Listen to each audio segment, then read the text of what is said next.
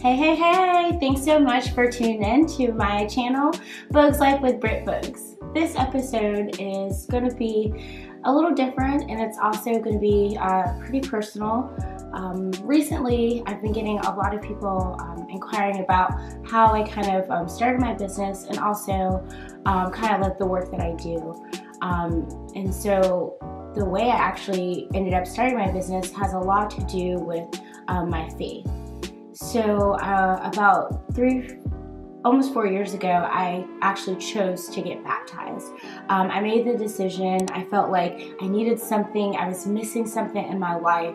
And I just want to, before I get into my story, I do want to disclose this, that I have friends and I understand that religion or your faith is individual to you. And so like what works for me, I'm just saying this is what works for me. I know that, I have friends that are atheists, friends that are Muslim, Jewish. I mean, I respect and appreciate all religions, and if you don't practice anything. And so this is just literally what my testimony is.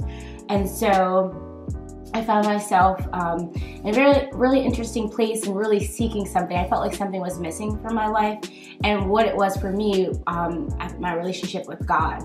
And so after getting baptized, I started reading scriptures and just doing little things to start introducing more faith into my life, because I'm under the impression, and my world works, is that if I say that I'm passionate about something or if I'm into something, like I need to let my actions also be guided with my words.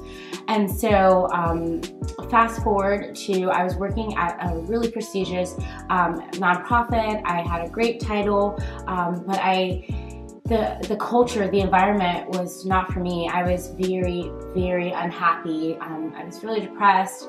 I gained weight. I was not in a good space. And at first I was just like, well, you know what? Maybe you're just going to be stuck.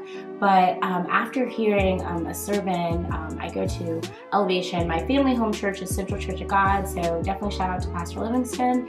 But I currently attend Elevation. And so Pastor Stephen read the scripture, and it was basically like, God doesn't tell you not to be afraid or not to be discouraged. What he's saying is that it's okay to be afraid, but you don't have to let that fear consume you. It doesn't have to be you, because God has given us all a destiny. And once the enemy is not what we think it is. The enemy is our fear. So once we fight that, we can move forward to our destiny. And after hearing that, it just like woke something in my spirit.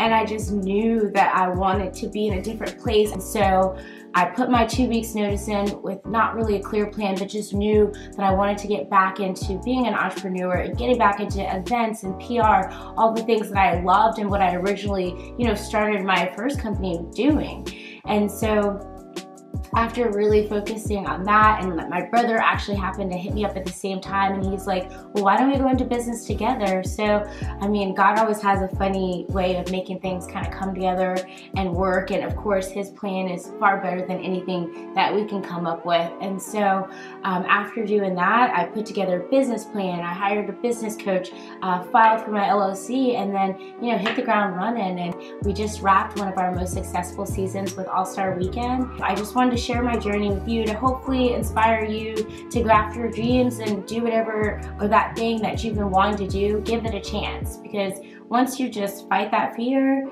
you'll move forward to your destiny.